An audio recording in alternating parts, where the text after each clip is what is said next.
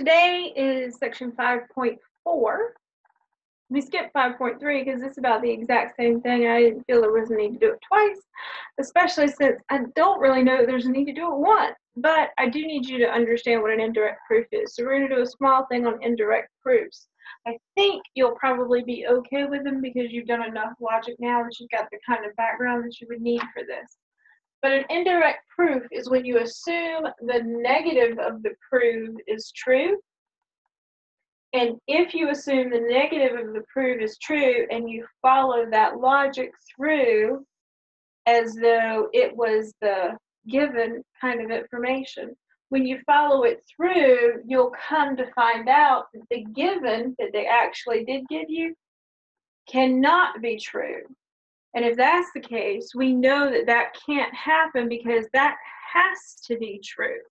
So since that has to be true, then we know that the original negation is wrong, which means that our original proof is correct, and thus it has been proven.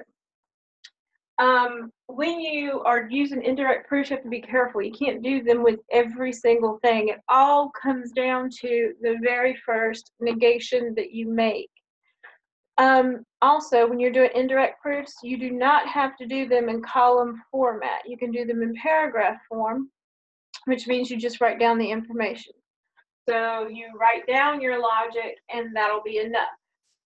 So in this particular one that I'm going to do, they say the given is that triangle ABC is scaling. That's all they tell you. And the proof, they want you to prove that angle A is not congruent to angle B. We haven't had anything yet that could prove things not congruent. We've had lots of stuff about things being congruent, but nothing about them being non-congruent. So we can go about this one in an indirect way. Because there is a definite negation of this, there isn't something that's like, oh, they may or may not be congruent, or you can be congruent and not congruent at the same time. Since none of that stuff exists, it either is or it isn't, two possibilities, that's when you can use an indirect proof. So we're going to start by saying,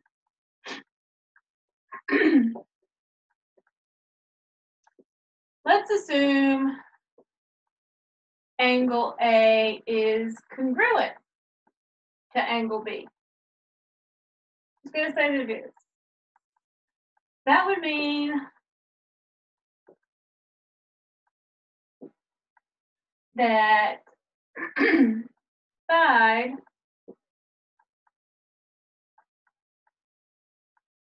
across from A, so side BC, would have to be congruent to side AC. Which means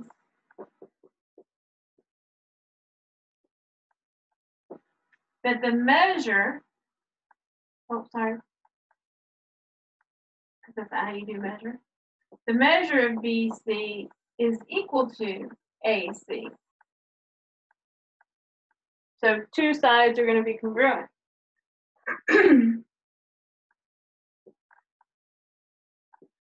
Therefore, the triangle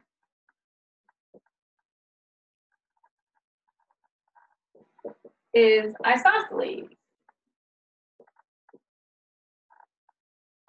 There's a C in there.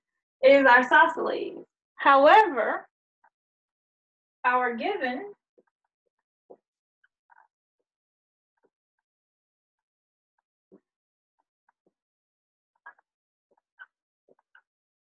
was that the triangle is scaling.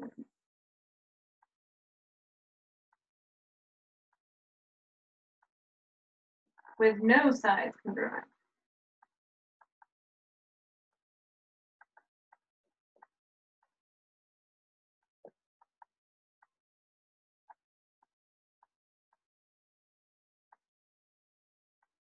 Sorry, I went somewhere else in my head for a second. So then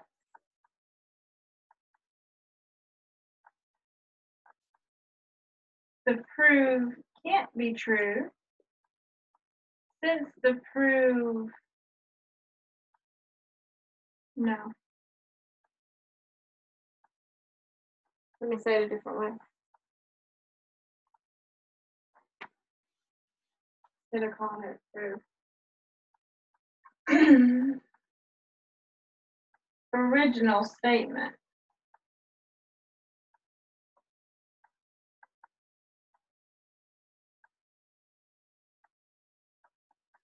Angle A is congruent to angle B. Can't be true.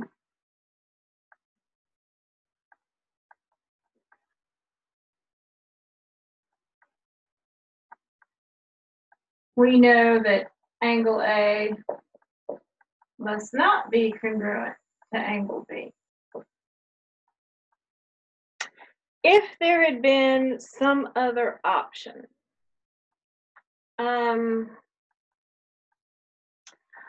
for example, you can't say if it said prove that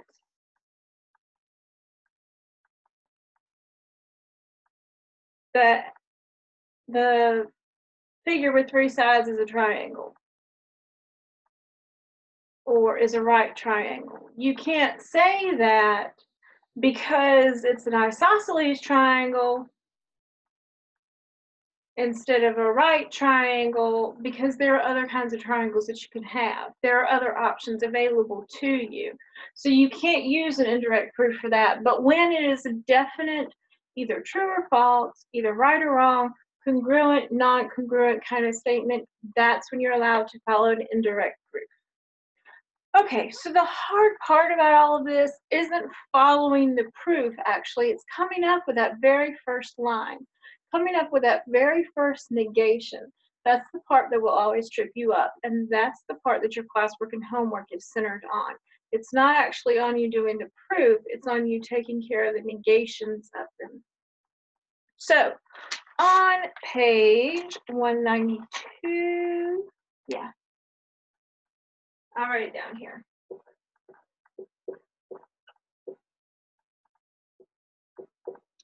Classwork is numbers 1, 5, 9, 14, and 18. And then the homework is numbers 3, 7, 11, and 16. I think you'll be okay with the negations because you've done so much logic so far. So I wasn't going to stress you or spend a lot of time on the proofs. I just wanted to make sure you had a basic understanding of what one was. Okay. Tomorrow.